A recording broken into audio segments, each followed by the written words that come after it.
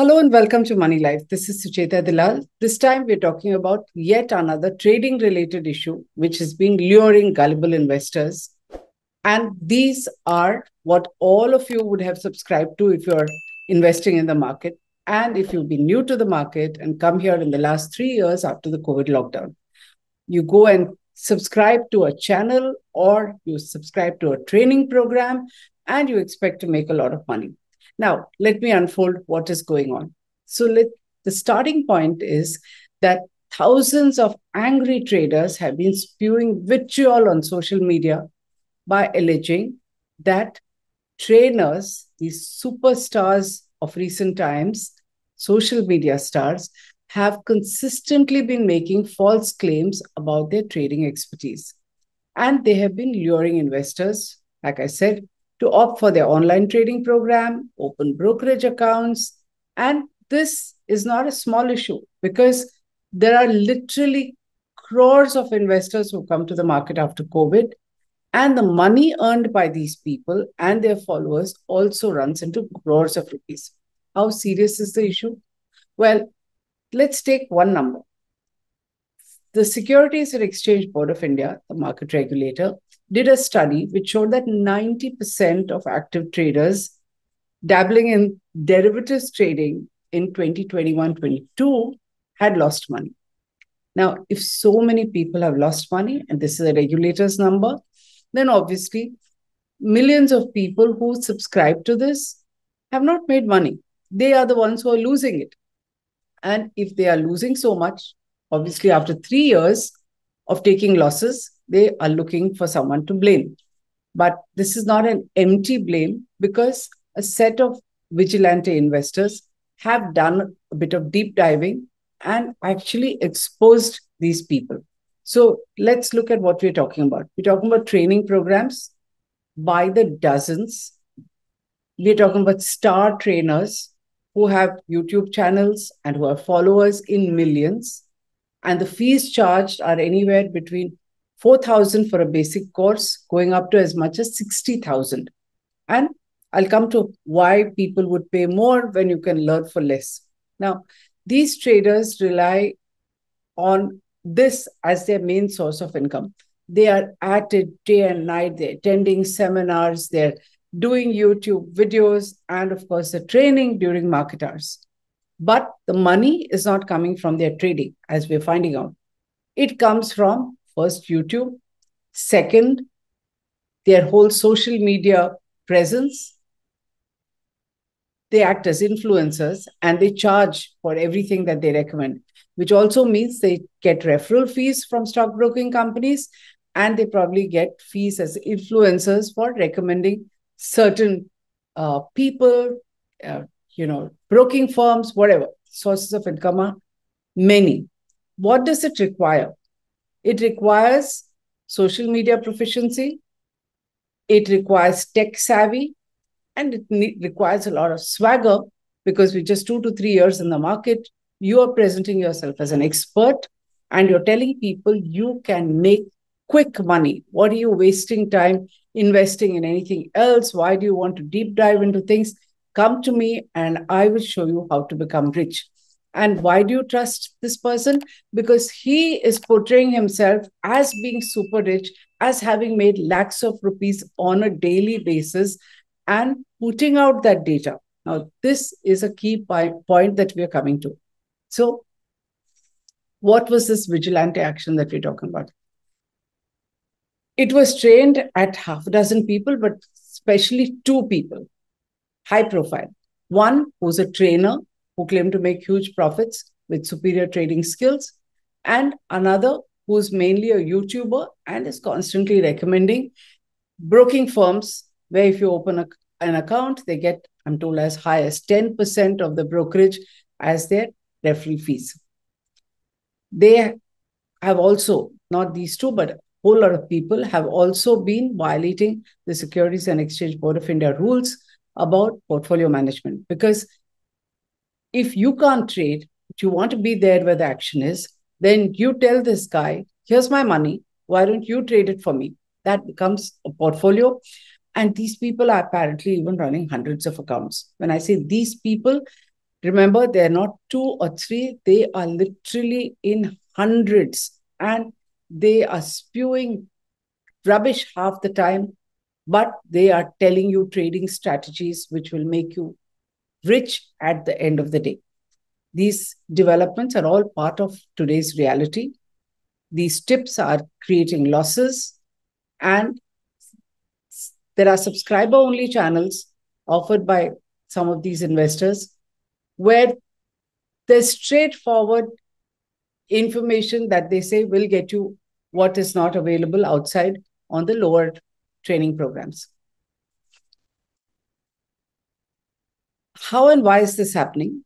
Because this is how the world is moving today. The reach and spread of social media ensures that every activity, including the misuse of that activity, blows up and peaks with lightning speed. So it's been just 3 years, okay? 3 years since the COVID lockdown, when overnight millions of investors came into the market, desperate to learn. And all this we're talking about is just 3 years. So the regulator has to even know what is going on first before they begin to get into the act of regulating. But when people lose money for 3 years, they're looking around and saying, what is the regulator doing? Is the regulator sleeping? But are they looking also at themselves? And how have they jumped into things without adequate checks? We should look at both sides, but let's first look at the vigilante action. In today's times, like I said, in after 3 years of so many bad eggs in the market, it is the people in the industry who are looking at it as a long-term career who have begun to blow the whistle. Readers would recall that in July 2021, I wrote about how SEBI was not feeling the need to regulate retail algos, even though insiders were constantly writing to SEBI saying they wanted regulation and they wanted innocent investors to be protected. A few months later, SEBI actually got around to doing it.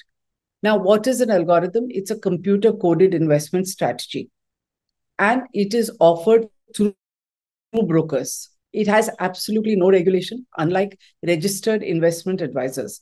Algo writers were in big business, tying up with brokers. They were again getting away with absolutely false promises of extraordinary returns because nobody was checking. And if an individual investor loses money, he can shout a little bit on social media. It's rarely ever heard. SEBI did not even have rules. And they were also running portfolios. So if you didn't want to understand all of it, they were saying, come to me, I will run it for you using my algorithm, which really is a portfolio management service, which is under strict SEBI regulation. But algos were out of it. And like I said, surprisingly, SEBI had told me that we don't see the need to regulate them. This is at a time when people in the industry, as well as stock exchanges, were saying there is a need to regulate because there is a problem. And SEBI has now got around to looking at it. So like push came from the industry. The next lot was, as you know, is financial influencers. Again, they peddle products and services for a price on social media platform. They peddle broking services, maybe algos, maybe even follow someone or the other in a quid pro quo arrangement. Here too, SEBI has been talking about regulation since November 2022, but it only got around to releasing a consulting paper just about a week ago. In fact, after I did a video blog where a couple of insiders did a sting operation on very well-known investors, charging as much as 7.5 lakh per posting. And they pointed out they don't care about anything but the money that they earn. SEBI has proposed a model that aims to disrupt the revenue model of financial influencers. So it's going to mandate that all registered intermediaries route payments to them through a neutral platform. This, they think, will make them accountable. We think that this is only going to fix a part of the problem. But the important thing here is at least now SEBI has come up with a paper. Remember, no regulations exist as yet. Now we're coming to the third part, which is this set of trainers. So let's look at what happened on 29th August. So a set of investors, like I said, I call them vigilantes. Their names are Shreyas Bandi, Zubair Khan, Himansh, and a few others, got hold of data and created videos, and they created a stir on Twitter by posting documents which shows that high-profile trainers who've been very popular at TEDx talks, college festivals, etc., and who were day in and day out claiming that they make huge profits through their trading skills, had not made money in the last couple of years. So they were not the geniuses that they claimed to be. They were earning their money as trainers by selling training programs, supplemented, of course, as with fees as influencers and YouTube and referral money. So not earning on trading, but ordinary investors were putting their money for trading skills alone and nothing else, not for their face, not for their talk, but to make money. Now, this fakery about their expertise is significant because that is the road to everything else, whether it is the number of followers they have, whether it is the fees they earn as influencers, and whether any broker asks them to do any referral work at all. Why is it that people believe them? Because the leading broking firm, Zerodha, has come up with a facility which they call verified label, where they say they verify whether the claimed profits by these influencers are real or not. So they put out these verified videos. People bought it for a long time because people said, this is the profit I made. It's verified. If it's Zerodha, it was verified. Now it turns out, as these vigilantes have found, that these self-styled gurus have been editing those P&L accounts. It is possible to edit them. And there is a video which we are posting down here by investor Zubair Khan. Many others have posted these videos providing proof of what to look for and how it can be shown that these videos are doctored to claim that they've been making profits. Like I said, the desperation to make this claim is that everything else flows from this false statement. Are verified P&L statements themselves accurate? Apparently not. So Ashish Nanda of Kotak Securities, which does not offer this authentication and verification, has also posted a thread in response to all the noise that's happening on social media, where he says any verified profit and loss statement is about one single broker. You can have multiple brokerage accounts with multiple people. It will not give the true picture of what has happened on any particular day, because a person can have trades from multiple brokerage firms which are completely separate. Now, allegations against the trainers are not limited to false claims in their P&L accounts. The vigilantes have even found documents that apparently expose incomplete data, discrepancies. The focus of it is two popular YouTubers. One is called Ghanshyam Tech and the other is Abhishek Kar. Ghanshyam Tech is primarily on YouTube. Abhishek Kar is all over the place. Now, Shreyash Bundy, let's talk about how he exposed this. He alleges that Abhishek Kar lures investors to subscribe for higher tier training programs with the promise of better profits, but they have ended up losing heavily. He backed this up, in fact, created this whole uproar by doing something interesting. He said, I will donate 2 lakhs to any charity of Mr. Kar's choosing by way of an apology if he would come forward and provide verifiable proof that he has ever made a profit on futures and options trading in the last 2 years. Obviously, people waited for it, did not happen. Now, you have to look at what Mr. Kar claims on his blog. He says he's one of the most followed writers globally on financial markets on Quora. He has 1.5 million social media followers. He claims to have spoken at every IIT, IIM, 4 TED Talks. In fact, he counts and he lists how many times he's been invited as a TED speaker. But after all this happened, he just locked his Twitter account, deleted several tweets and videos where he allegedly made these false claims. But social media is unforgiving. People have screenshots. People have stored all of this. Now, an influencer who earns money because of his following, locking an account, it's a serious contradiction and very telling. I emailed him. He has not responded to that either. His last tweet in the public domain was that I'm a YouTuber first, but that's not how people who are paid money for his training programs see him. They see him as an expert trainer. Now, dozens of investors have come forward and said they have suffered losses. One has written to me to say he had to sell land to pay for it. I have also got, since I asked for it on social media, so many emails with a list of names. Each one has a dozen names where they say, this one is a scam and that one is a scam. Frankly, It is not possible to get details. It's not possible to expose each of them. And it's not my job to do so. There is a regulator with a statutory mandate to protect investors. And they have the clout and the power and the resources to do this. So this data is available.